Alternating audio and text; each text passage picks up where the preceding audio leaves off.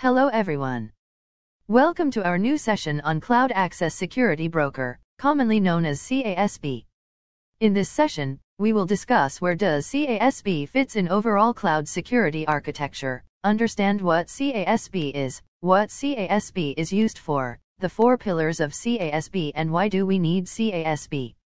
Let's get started. First, let's see, where does CASB fits in overall cloud security architecture.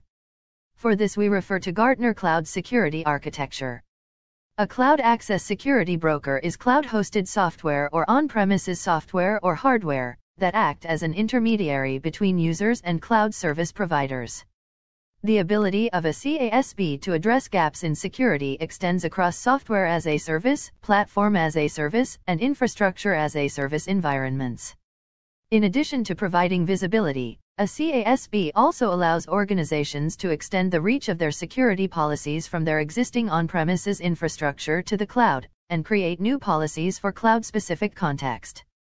The CASB serves as a policy enforcement center, consolidating multiple types of security policy enforcement and applying them to everything your business utilizes in the cloud, regardless of what sort of device is attempting to access it, including unmanaged smartphones, IoT devices, or personal laptops. CASB enables businesses to take a granular approach to data protection and the enforcement of policies, making it possible to safely utilize time-saving, productivity, and cost-effective cloud services.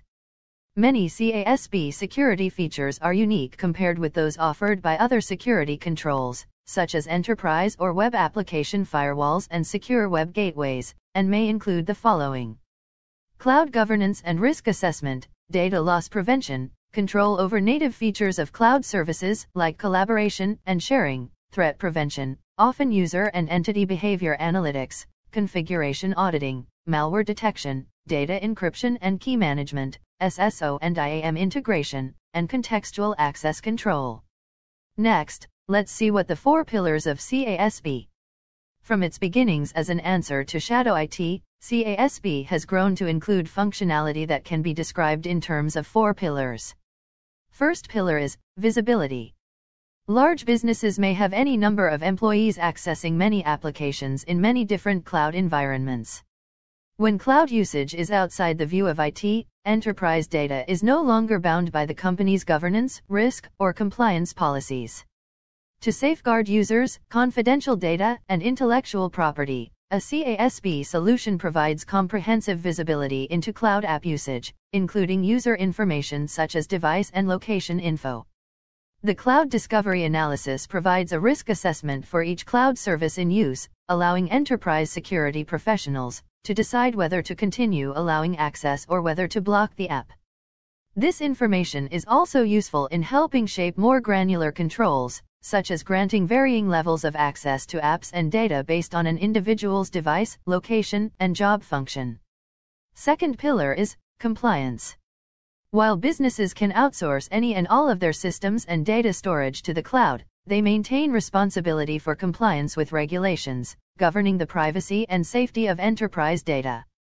Cloud access security brokers can help maintain compliance in the cloud by addressing a wide variety of compliance regulations, such as HIPAA, as well as regulatory requirements such as ISO 27001, PCI DSS, and more.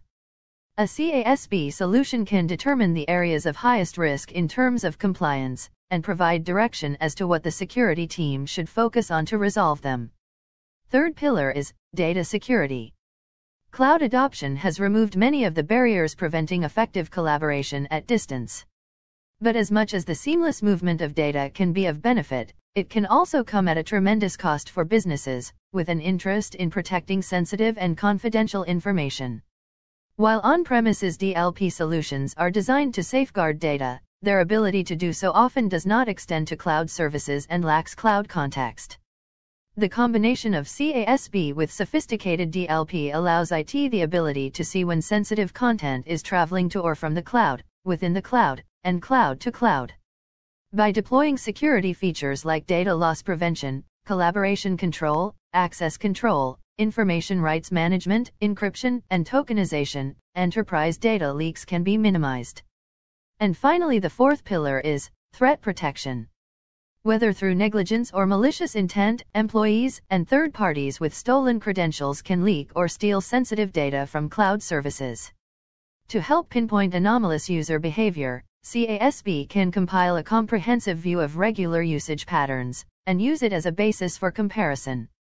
With machine learning-based user and entity behavior analytics technology, CASB can detect and remediate threats as soon as someone attempts to steal data or improperly gain access. To protect against threats coming from cloud services, the CASB can use capabilities such as adaptive access control, static and dynamic malware analysis, prioritized analysis, and threat intelligence to block malware. Next, why CASB is important.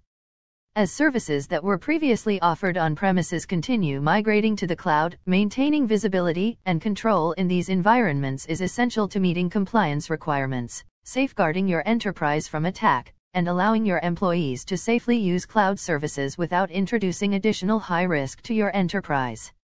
I hope the video was useful. Please subscribe to stay on top of all the upcoming videos. Thank you and all the best.